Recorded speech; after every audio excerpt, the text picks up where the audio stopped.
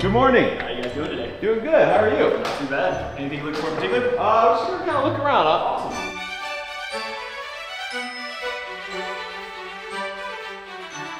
Anything in the market you're looking for? Oh, yeah, maybe something used, maybe like a PCC or something unique. Cool, I got some options. So all these guys here are kind of some pre-owned PCCs. I've got a couple things chambered in like 9, like the Striborg. I've got the M11. I've got this badass Keltec chambered in 5.7 by 2.8. I don't know if you ever shot that round, but that thing is super fun. Yeah, can I see that? Yeah, absolutely. That's cool. Do they use these in the Army? Not this particular model, but that round is used in the military. That is cool.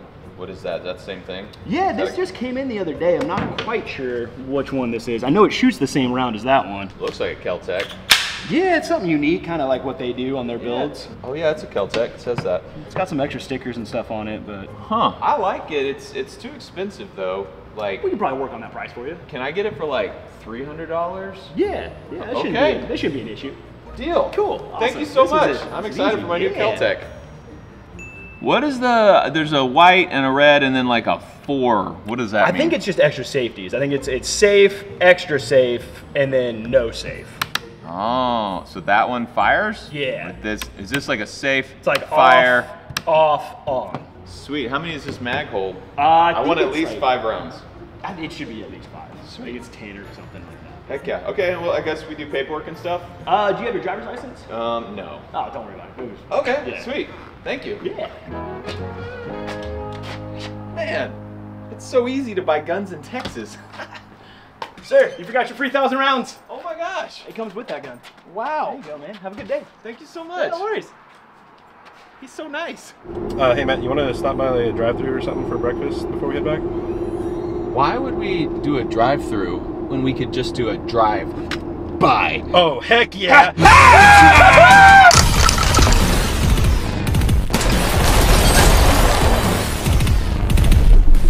Every little girl dreams of someday having a perfect wedding day. And so does every little, wait, no, the boys is different. The boys all dream about getting a freaking MP7! Folks, let me introduce to you the first MP7 full auto that a YouTuber has ever owned. Take that, donut operator! I'm wearing his hat to say sorry because I know he loves the MP7. It's his favorite gun. We freaking bought this thing though. We did do it through all the right channels. We made it in the intro. It might have looked like we bought it for very cheap. It's actually very expensive. These are super hard to actually own because in 1986 there was a full auto weapons ban, and so everything before that is grandfathered in, which is the other full autos I own. They're transferable full autos. This thing was made after 1986. It's a post 1986, which means that you can't just buy this like you can an old full auto gun. You have to have an FFL and an SOT, which we have. And then you also have to have what's called a law letter, which means that some law enforcement agency is interested in demoing this gun, and I can own it as long as they have access to demo it. So this is how you own. I still can't believe we have this thing. It's super rare because they never made semi-auto for importation. They didn't import a lot of full auto, but we have a freaking actual HK MP7 A1. We've had it on the channel before, not this one, but Kevin Brittingham had one and he let us fire his from Q. Because these are so rare and so hard to find, they're also super expensive, and that also makes it to where we couldn't really own one. But we found this one for about a third the price of a normal gun because it's broken and it's bad. I'll show you what's broken on it in a second. Let's walk through it though. This is a big day for me. It's crazy that we have this thing, but let me just show you, for those who are unfamiliar with an MP7, it's a little subcompact machine gun, super tiny. Takes 20 round mags or 30 round mags or 40 round mags, aka 20 round mags, 29 round mags YouTube, and 29 round mags YouTube. Those are all YouTube legal. We have a extending stock. It has multi positions on it here. I think it looks best in the short extended configuration. We also have a fold down foregrip. We also have these sights which kind of work as pistol irons when they're folded down, but as you can see, they fold up, and then you have rifle kind of irons, like a little ghost ring in the back and a post in the front. And we have a little adapter up here to actually be able to thread something on. It also came with the birdcage kind of flash hider that it had up front. It is ambi on both sides. We have a selector for safe, fire, and full. We have our mag release here. It's on both sides as well. And then we have our bolt release and catch right there. It's on both sides as well. Burp. And that is the MP7.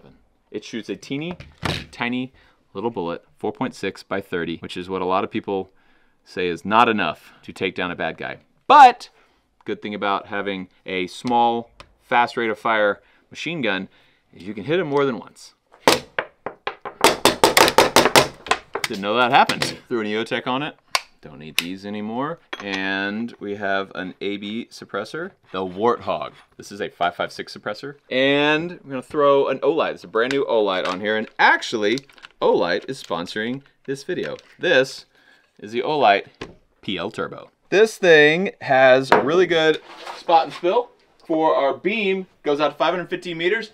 And you can see it has sufficient floodlight around for situational awareness. It has a patented sliding block for maximum compatibility, so it'll work on tons of pistols and rifles and anything with a Glock or a 1913 rail. Rugged screw locking mechanism with excellent durability and stability. And one of the best things about Olight is their price point is always amazing. And the PL Turbo has a lifetime warranty. So what's broken on this thing? I don't think it's too bad, but we're not gonna be able to shoot it until we get it fixed. Get this other pin out. But we bought this from our buddies over there. They showed us what was broken and why they didn't want it anymore. This is our bolt carrier. That's our bolt, as you can see. This is a short stroke gas piston, and it hits right here. That is the face that it punches every time it's shot. Now, if you look very closely, that plate had a weld around it, and the weld is cracked. Now the plate is still on there, but it is cracked all the way around. You can see that little bitty crack in there. That is how our gun is broken. This is where it takes a bunch of impact. They said this gun has only had around 2,000 rounds through it. They said they shot all the rounds, so they know its history. And they said they shot most of them suppressed. So they think the suppressor was making it hit extra hard and just cracked that. So we're thinking if we can't get a replacement, which they had tried with HK to get a replacement. So hey, HK, if you're watching this, I would love to get a new bolt carrier group, because otherwise, if y'all don't send it, these are like impossible to find. So we are going to be forced to get probably Brandon. Hey, Brandon Herrera, love you, man. We're gonna have to get Brandon and his guys to probably Dremel this out and then re-weld it to be stronger. So obviously the gun is just unsafe to fire. I mean, it wouldn't. I would agree. Wouldn't be responsible of us to, you know, fire a gun. A demo machine gun, yeah. Yeah, brand new machine gun, full auto, you know, with a crack in such an important pivotal piece. It'd just be wrong of us to do it. Yeah, we should just do it. Okay. Yeah, let's go ahead and. What's the worst that could happen? HK doesn't send us new parts. HK, please, we really want this, but I actually don't know how to put this back together. Yeah, we're gonna fire it. Be careful here. You have to guide the. Get her all down in there. Yeah, these rails come up more. What is that hitting? This gun sucks. Let's get something else. Check this out. You see it blinking, and it's daytime out here. That is pretty bright. Pretty impressive. Okay, we are going to sight it in, and we're just going to show it. We never really show sighting in because we don't sight in. When we do sight in, we don't show it because it's boring. But just in case, because, you know, I don't know when this thing is going to explode, if it is. So we'll get it on video. I'm going to go semi-auto and just hit straight in the center of that target. I'm going to aim straight in the center. I don't see where it went. Where did it hit? I can't tell. Well, it jammed first shot. That's cool. Yeah, that was spent. It just didn't eject the spent shell. Maybe we run it unsuppressed first? I don't know. It's not kicking anything out. We're not ejecting. Yeah. This is what happens when you buy discount rare machine guns. It's not ejecting at all. We're gonna do no suppressor now. See what that does. No eject. Okay, let's try full auto. All right, we're full auto. I assume it's not gonna eject. Yeah. All right, we have a broken MP7. Womp womp. Mm-hmm. We just thought he'd tell us it's broken and we'd buy it and it would just work great. Yeah, I mean, it's funny because the conversation started with, yeah, it's kind of broken. And then we're surprised that it's not running. We're like, oh, why is it not running right? Dang it. We just paid for a full auto MP7. We got a single shot MP7. A bolt action MP7. A bolt action MP7. That's more of an MP7 than Donut Operator has. So, suck it. We have a slow-mo camera on so we can actually see. I want to see if this bolt comes back at all or if it's not coming back. So We're just doing a little diagnostic with our slow-mo camera over here.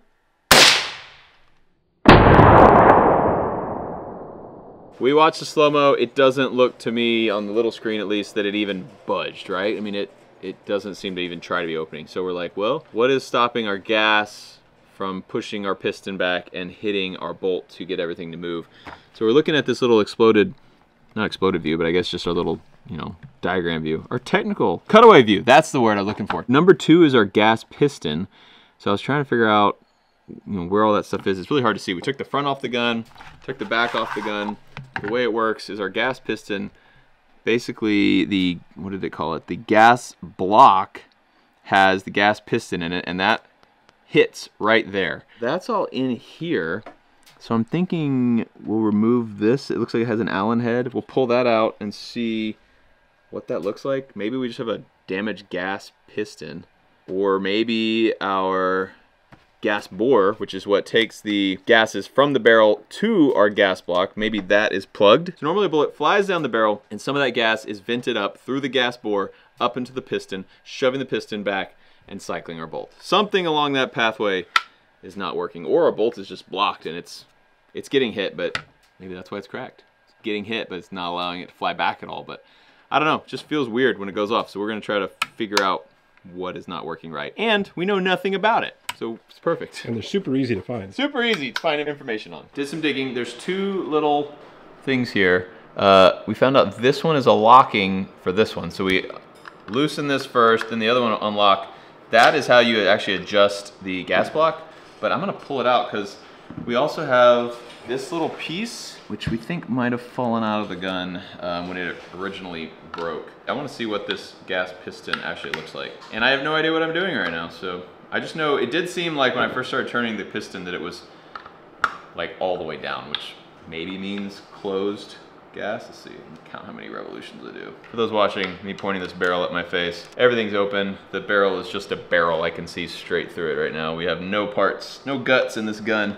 Yeah, I can feel it's trying to come out. It's loose and just bouncing around in there. I don't know, 4.6 pretty tiny. No, it's not for the... I know, but still, I bet that's tiny. Got it.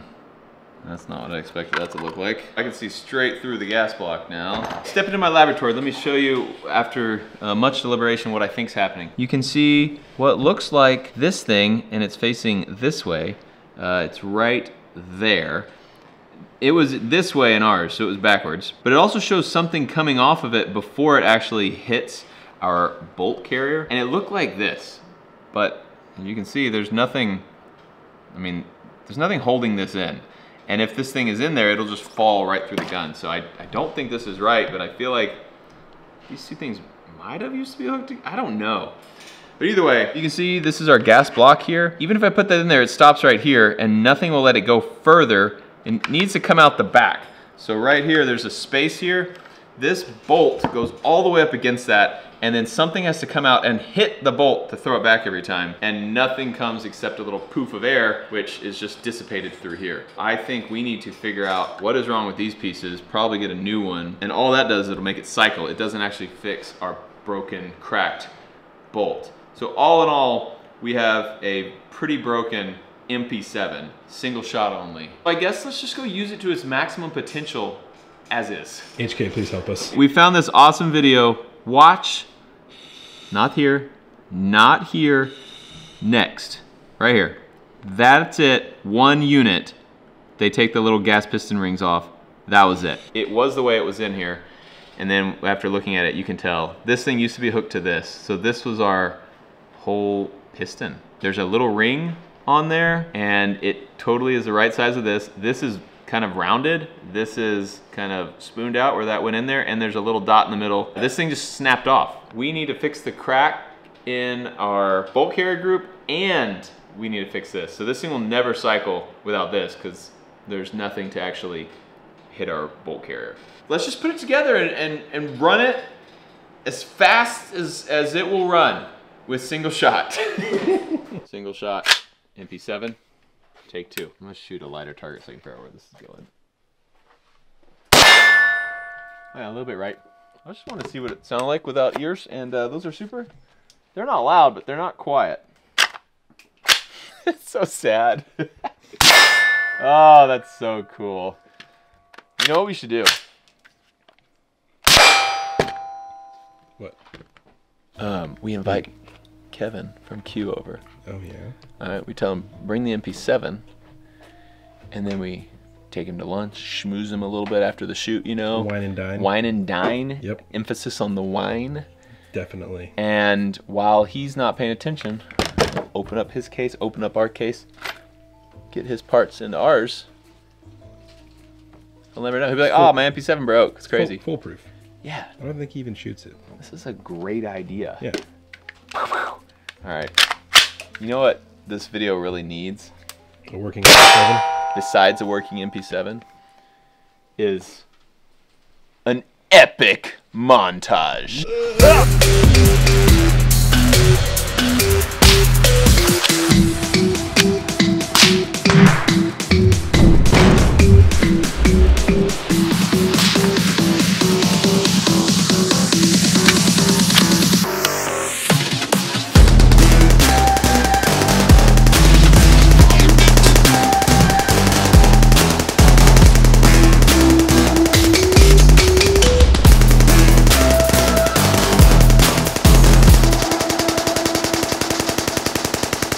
Not a super successful first episode, but you know, this is something we knew we were gonna have to work on. This was not gonna be a turnkey operation out of the box, which is why we got it for a steep discount. So, HK, we'd love to work with you. Please help us. Please. We need a gas piston and a bolt carrier. And I think this thing will work freaking money after that. Anyone else who has any connections with HK, let us know, because we really don't know how to get these parts. And we really, really want to make it happen. So part 1 of Demo Ranch's HK MP7 full auto.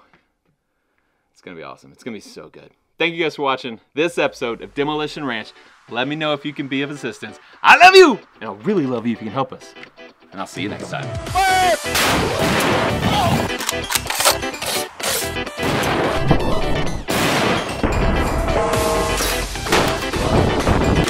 Enjoy what we have here today.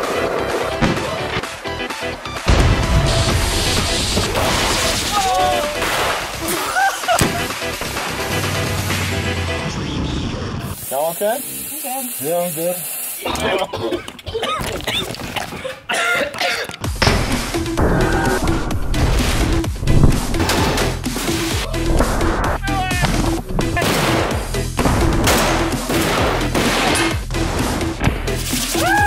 It's quite simple. There's only one rule in the demolition. You don't tell Mayor. Demo Ranch's journey to a full auto MP7. It's gonna be full of love, full of heartbreak, laughter, twists and turns, epicness. You're gonna cry. We're gonna cry. We're already crying. Still crying. Like happy tears or like sad tears? All the above. It's gonna be awesome. Coming this fall, spring, summer. Hopefully before Christmas of next year. Christmas of next year. Tune in.